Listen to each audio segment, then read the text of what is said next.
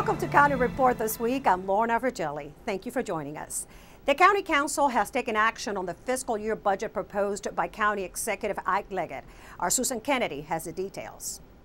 Lorna, the County Council has adopted a $4.6 billion budget that restores funding to some services and programs that were cut during the Great Recession. They adopted the budget with guarded optimism.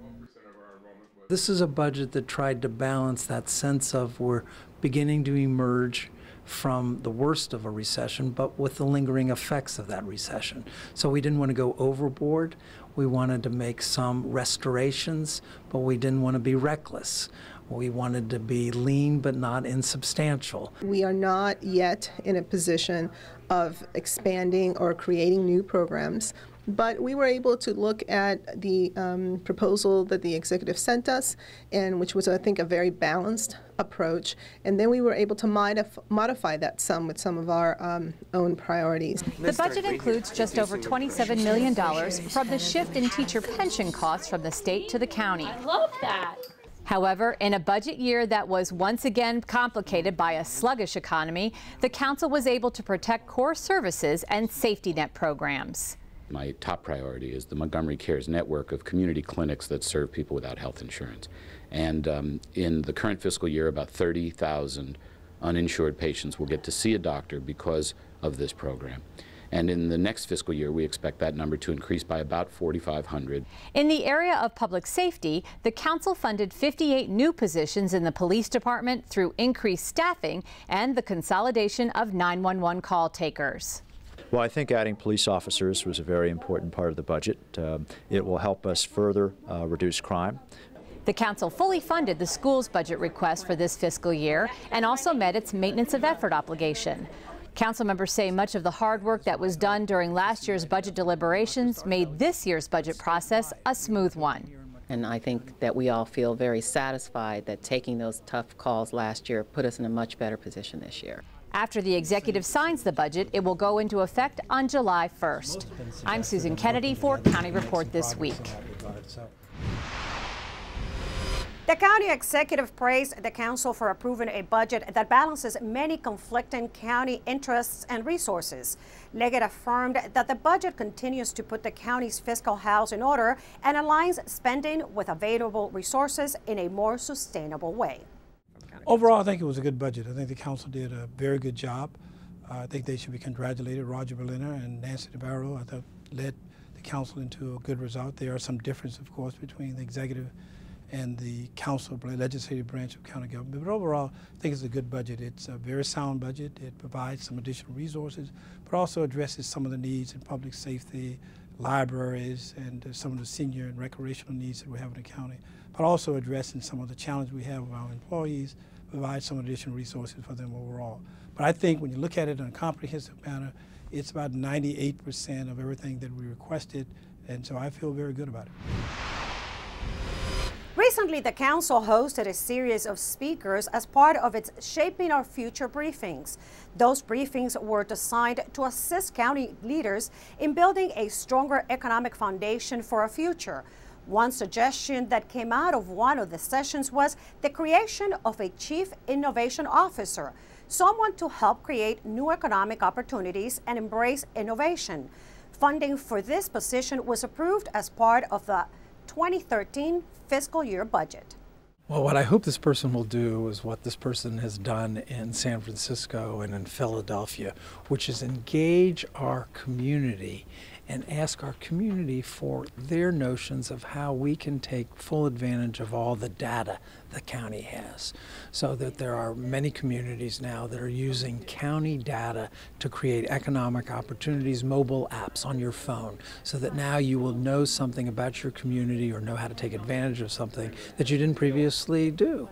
So this is really about innovation. This is about changing the way our county relates to its citizens and the way in which we do our own internal business. The county's transit task force drafted a set of recommendations to the executive to plan the roadmap for a new rapid transit system that promises to tackle some of the traffic congestion and also to be environmentally friendly. It establishes a 160-mile innovative rapid transit system that can be built in 3 phases over the next 20 years to mitigate construction and affordability issues. The proposed rapid transit system uses vehicles that will operate like light rail on rubber tires. Cost for the RTV system is estimated to be at $1.3 billion in today's dollars. It identifies the challenges that we as a community face that relate to our transportation problems. It makes a case for a comprehensive solution to those problems that increase people moving capacity, that reduce congestion, both short-term and long-term. We would like to remind Ride-On passengers that there have been some scheduled adjustments for 7 Ride-On bus routes. The changes affect only the weekday schedules for routes 48, 49, 57, 58, 61, 64, and 74. No changes to the route or stop locations will be made. Ride-On makes these types of adjustments to take into account traffic conditions, construction projects, and other factors that can affect the time it takes for a bus to complete its route. To check the timetables, go to rideonbus.com or call 311. It's official. Starting in late summer, Montgomery County's MC311 Customer Service Center will extend its hours of operation. MC311 will operate Monday through Friday from 7 a.m. to 7 p.m. Expanding the hours will handle an estimated 3,000 additional calls a month and accommodate residents who need to call in the evening when they get home from work. Of course, the self-service website, mc311.com, it's available 24 hours a day, 7 days a week. The call center currently handles about 40,000 calls per month. When we come back, we take you with Rockville's police chief to a local elementary school and tell you how some MCPS students helped with a pedestrian safety campaign. We'll be right back. History comes alive during Heritage Days weekend, June 23rd and 24th. Discover Montgomery County's historical treasures during this free countywide event. The 2-day festival offers visitors an opportunity to sample numerous sites representing the history, culture, and natural beauty of Montgomery County. Join us for Heritage Days, June 23rd and 24th from noon to 4 p.m. all over Montgomery County. For more information, call 301-515-0753 or go to www.heritagemontgomery.org. Welcome back to County Report this week. I'm Lorna Virgili. Rockville 11 covers the Rockville City Police as they read to Bell Elementary School kids as part of the school's Guest Read-Along program. Our Bridget Breuer has the story. Rockville City Police pride themselves on community policing, an engaged approach to keeping citizens safe. We had the opportunity to have one of our cameras at the recent read-along day at Bell Elementary and found out why Chief Treshik believes in this program. And I've been doing this since this program started 10-15 years ago, and it's just a great way to get in touch with the younger kids, get to read a story to them, let us see us, the police officers, in a different light, and more importantly, just to be able to talk with them and let them ask us questions about what we do, and it's just a good thing to do. I'm the reading specialist at Bell, so I love to read, I love to promote reading, and so we've established a guest read aloud day at Bell to encourage the community to come in and read. I think it's a great way for the kids to see members of the community reading, not just the teachers making us read. I think that they are a little excited when you see a police officer come, but when they see you sit down and read a story that we all can relate to, I think it just shows them that, you know, we're like their mom and dad. We're just people doing a different type of job. And then we get to talk a little bit about safety tips and issues and let them know that we're their friends and we're people that they can go to when they need help. For more on the Rockville City Police, go online to rockvillemd.gov/police. Some MCPS students have collaborated in a pedestrian safety campaign. Here's Tom Pogue from the county's Department of Transportation with that update. Tom? Hi, I'm Tom Pogue, Community Relations Manager for the Department of Transportation. Here's an update for Montgomery County. As part of our efforts to improve pedestrian safety in areas with the highest densities of collisions, MCDOT has launched a campaign aimed at high school students in the Four Corners area of Silver Spring. An event was held at the Montgomery Blair High School with a professional photographer taking pictures of competing teens' eyes. The eyes of 2 winners will be featured on posters that urge pedestrians to establish eye contact with drivers and look both ways before crossing the street. The theme, See Them, See You. A group of Blair students was involved in developing the public education campaign aimed at teens. Collision data from these locations show that those under 20 years of age and those over 50 have been involved in the most collisions, usually during daylight hours. Montgomery Blair students will also have the opportunity to answer text message questions about pedestrian safety to win prizes while learning to be safe walkers. Participating students will receive rubber wristbands featuring reminders of safe behaviors. For more information, visit our website at montgomerycountymd.gov/walk. We're working to keep you moving safely. The growing season is upon us, and farmers markets are sprouting up all over Montgomery County. MCM's Sonia Burke recently visited a Gaithersburg market that is attracting more than just farmers.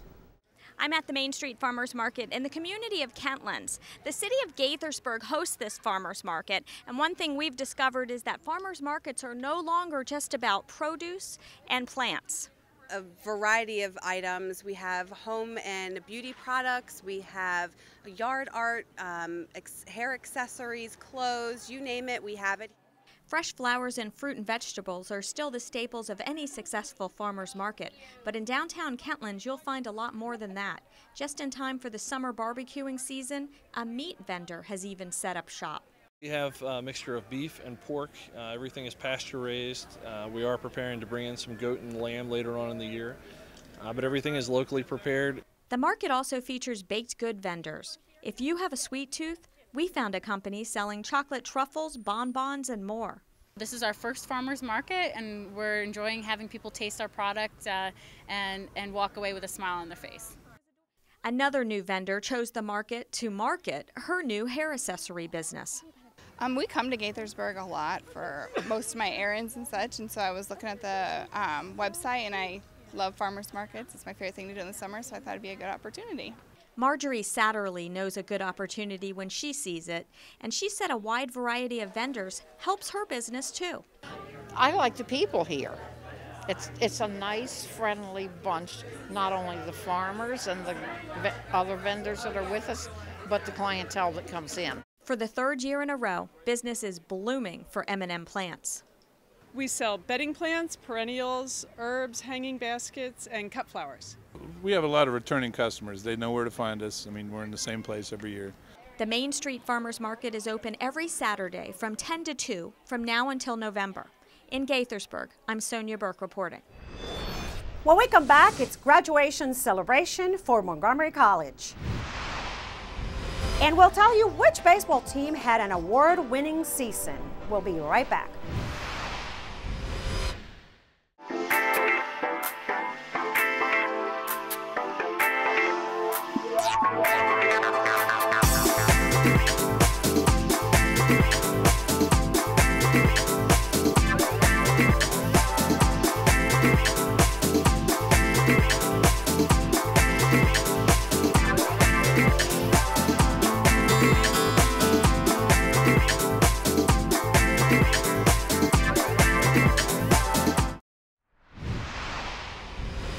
Welcome back to County Report this week. I'm Lorna Virgili.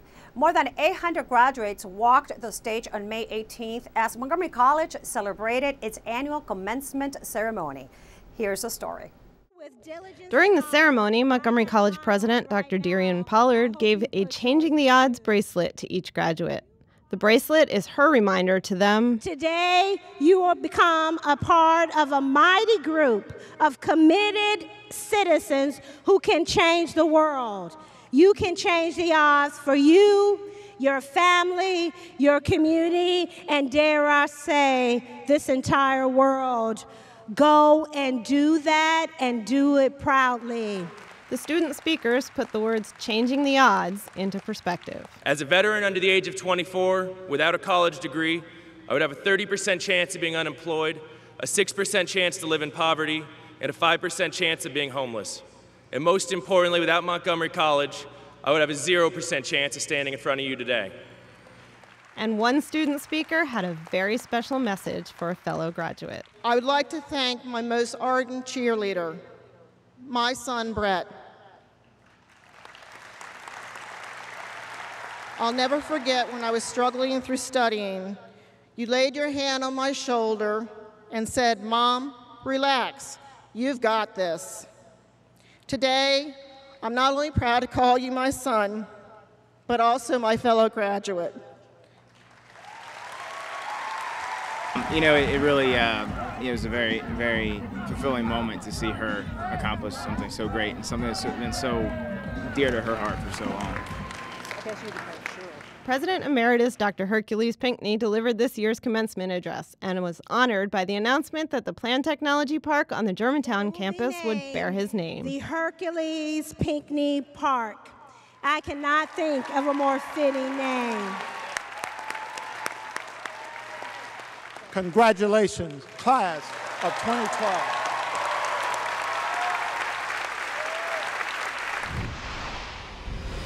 There's nothing like a good old-fashioned book. Well, that was apparent at the annual Gaithersburg Book Festival.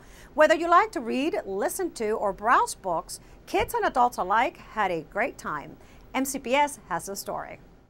Thousands of families packed the Gaithersburg City Hall grounds on Saturday, May 19th for a fun-filled day at the 3rd annual Gaithersburg Book Festival. MCPS students and staff played a big part in making the event a success. This free literary event celebrates the written word, highlighting prominent local and national authors. It's a fun event, and it shows us how we can all enjoy reading, and it can be fun and educational, and it really has put Gaithersburg, Gaithersburg is always on the map, it just put us as a bigger star on the map. Attendees participated in an array of activities, from meeting renowned authors, hearing live musical performances, to visiting the celebrity stage, where local celebrities read popular children's books throughout the day.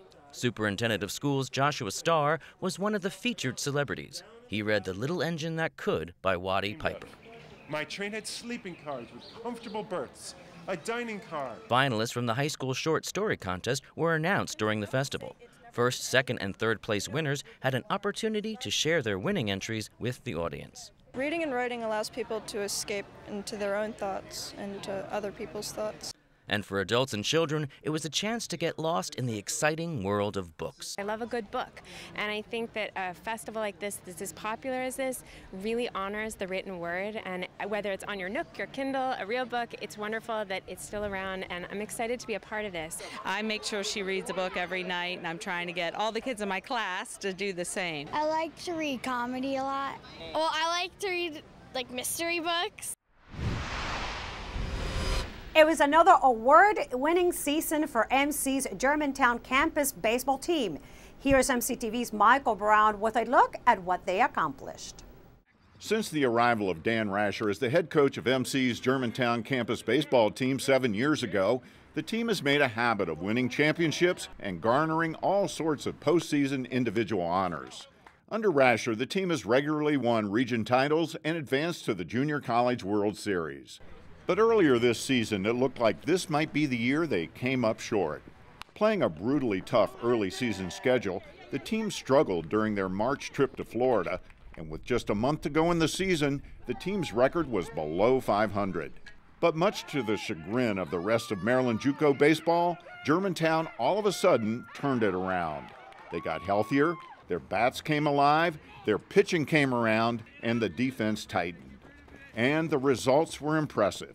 They reeled off 21 wins in their last 30 games and once again dominated the Region 20 tournament in all phases of the game to earn their 6th trip in the last 7 seasons to the Division III World Series in Tyler, Texas.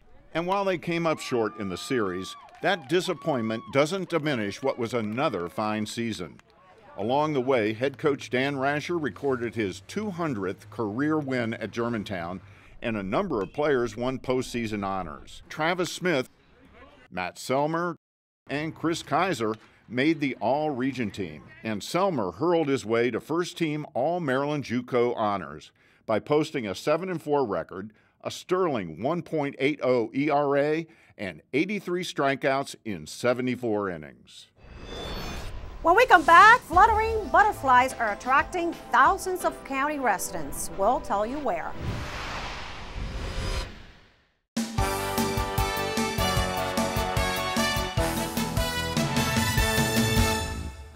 MC celebrated the class of 2012 at its commencement ceremony on May 18th. You can watch the college's largest ever graduating class receive their honors on Montgomery College television and MC's YouTube channel. The festivities honored graduates from all three campuses and from workforce development and continuing education programs. Two MC security officers were recently honored with the Heart Saver Hero Award for saving the life of a student on the Rockville campus. Officers Rodriguez and Wilson performed life-saving CPR on a student who had stopped breathing in her classroom. MC's Students and Free Enterprise team won its 6th regional championship. The competitors showcased their projects, which are intended to improve the quality of life for people in their communities. MC's team now heads to Kansas City to compete for the national title. Welcome back to County Report this week. I'm Lorna Virgili. The Kentlands Lakelands Dog Show attracted a field of 55 dogs for some tail-wagging fun. I'm Sonia Burke at the Kentlands Lakelands Dog Show with my new best friend, Cody. Cody's often described as a bear when he's out on walks in the community. Most of the other dogs we met here today were a bit smaller. In fact, the small dog category was the biggest event of the dog show, with a field of 28 dogs, weighing 25 pounds or less, parading around the grassy ring for the judges. And that's our largest category. I guess this neighborhood has a plethora of tiny little dogs. Just as they ranged in size, the dogs varied in breed, from mutts to purebreds. Still, we wondered if there were any similarities between the Kentlands Show and the Westminster Dog Show. There's no comparison at all. It's more silly than serious, and it's all in good fun. You know, we're raising money for great causes. Yet these dog owners' love for their pets is just as intense. She won the dog show. It's her first time. Several dogs showed off their fashion sense by dressing up for the costume contest. Another crowd pleaser, Best Trick. Henry and his owner gave us a sneak preview of his talent for sneezing on demand. Sneeze. Good dog! Yes! Who can do that? Unbelievable! While some dogs were performing, we found others barking, playing frisbee, and could it be catnapping? On the sidelines, a former show dog winner. He's won like 3 straight years prior, so I thought I'd give someone else a chance, but we're just going to go as observers this year. Frenchie's officially retired now. Win or lose, there were dog treats for all, and proceeds from this canine event were divided between the Kentlands Community Foundation, Critters for the Cure, and Mutts Matter Rescue. In Gaithersburg, I'm Sonia Burke reporting. Now let's go to Kathy Stanhope from the Humane Society to meet our adoptable pet of the week. Hi, this is Kathy Stanhope at the Montgomery County Humane Society with your Pet of the Week. And today we are featuring Tyler. He is an older gentleman. He is very sweet. And unfortunately for Tyler, his family had to relocate. And they were very, very sorry, but they had to leave him here. They weren't allowed to take him where they were moving. And he unfortunately is now here, and he is looking for a home. We know a lot about him because he was relinquished, and he is a very sweet dog. He loves kids, he loves other dogs. He rarely barks, he walks well on a leash. He is about as nice of a dog as you could look for because he's mature. He's not going to be chewing up your furniture or your shoes. He's not going to be peeing in the house. He's fully housebroken, and he's really very sweet. I wish you could feel him. He's a very soft dog. He is a mix between a Chow Chow and a Border Collie. He's really a nice guy. He's very healthy. He has a good number of years left to go in his life. And you really want to come down and meet him because remember, puppies are a lot of fun. But they do chew up your shoes and your furniture, and they do pee in the house. And sometimes it's very hard to housebreak certain dogs. And this dog already has learned good habits instead of bad habits. So you'll have a very easy transition in adopting him into your house. Like I said, he loves kids and other dogs. I'm not too sure about how he is with cats, but knowing him, he's very calm. I have a feeling that he'd have no problem with cats whatsoever. And he's a leaner. He likes to lean in. He likes to cuddle. This is a very special dog, but he does need someone who's willing to take an older dog. The mature animals are the hardest for us to place. So if you have room in your heart for an older guy definitely come on down and meet Tyler. Visit him on the web at mcumaine.org or give us a call at 240-773-5967 because you definitely want to meet Tyler and take him home with you. It's a time of the year again at Brookeside Gardens. Wings of Fancy, the butterfly exhibit, is in full swing. Let's go to Brookeside. Welcome. Here we are at the Wings of Fancy butterfly exhibit at Brookeside Gardens Conservatory.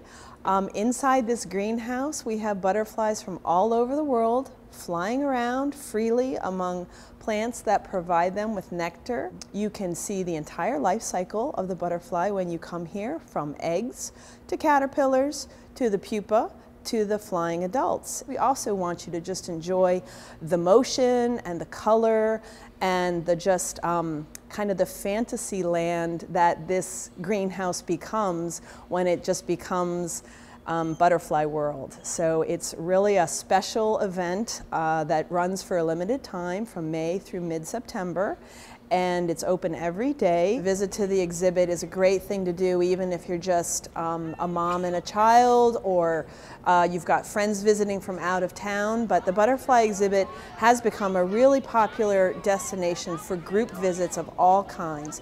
And we do ask that if you are thinking of bringing a group of 15 or more to the butterfly exhibit, that you please call ahead and make a reservation so that we know that you're coming. During May and September, in the mornings from 10 to 1, we have a large number of school groups that make reservations and come and get tours of the exhibit. So make sure that you get a chance to come down and visit, bring your friends and family. It's really an interesting, exciting exhibit, not just for children, but for adults and groups of all ages and kinds. Summer is here, and the county's Department of Recreation officially opened the outdoor pools on May 26. Maintaining public safety is a priority at all of the county's pools. It is important to remember that if capacity is reached during peak times, it may be necessary to halt admission to pools. Swimmers are admitted as soon as space becomes available. Here is the list of those pools and their locations. Happy summer, everyone. With that, we close this edition of County Report this week. Remember to friend us on Facebook and join us at this time every week for a look at what's going on inside Montgomery County. I'm Lorna Virgili. Thank you for watching.